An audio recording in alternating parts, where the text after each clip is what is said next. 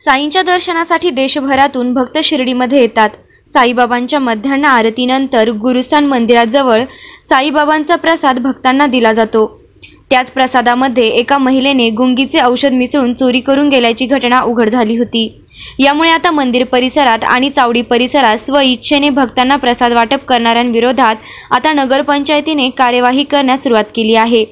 शिर्डीतील द्वारकामाई आणि चावडी परिसरात प्रसादाचं वितरण करण्यास मज्जाव करत तो प्रसाद जप्त करत वाटणाऱ्यांविरोधात दंडात्मक कार्यवाही नगरपंचायत कर्मचाऱ्यांनी सुरू केली आहे। आणि एका महिलेचं प्रसादात गुंगीचं औषध देऊन तिथं सोनं वगैरे काढलेले मंदिर परिसरात आणि इकडे प्रसाद वाटणं आपण नगरपालिकेने बंद केलेलं आहे। त्याच्यामुळे त्यांना 500 रुपये दंड फाडला। इथं घनकचऱ्याची आपण भारतात 3 नंबर आलेलो आहे स्वच्छता अभियानमध्ये आणि त्याच्यामुळं आता इथं कचरा वगैरे होतो त्याच्यामुळे आपण दंड फाडलेला आहे कचरा म्हणून। प्रसाद ना बांटे तुम्हें तो रोग है। कितना फाइन देना पड़ा आपको? 500 रुपये। कहाँ से आप? मुंबई से।